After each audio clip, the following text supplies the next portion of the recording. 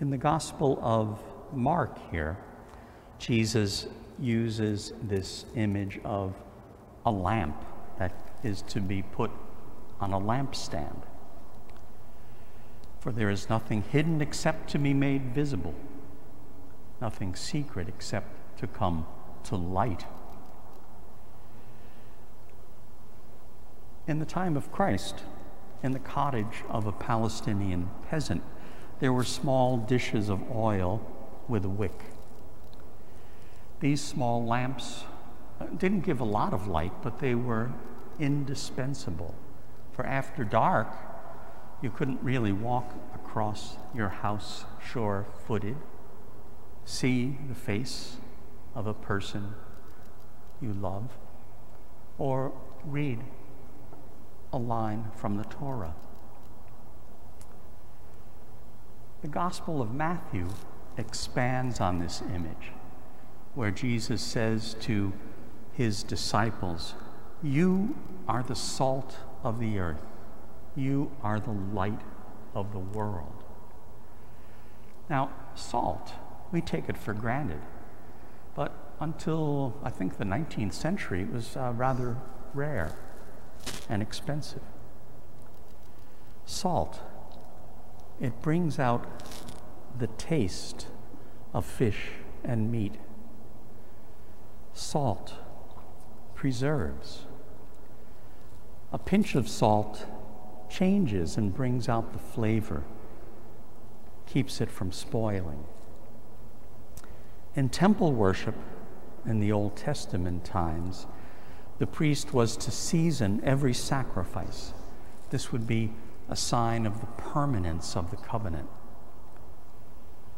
Like salt, we, disciples of Jesus, are to improve the quality of human living, change what we touch, bringing out its goodness, preserve our sin-scarred world from destruction.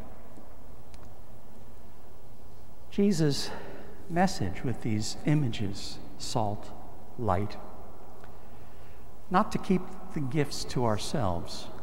Our salt and our light are to attract all manner of people.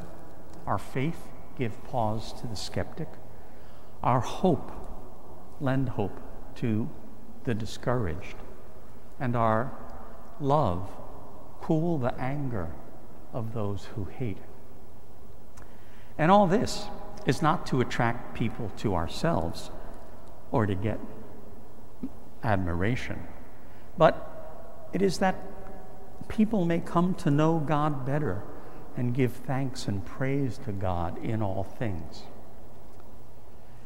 In the Gospel of Matthew, the reference here to light, put it where people will see it. This is put into a section about seeds to sow. And as Jesus teaches, the metaphor shifts. The parable, maybe at first, will invite you to consider, what kind of ground am I?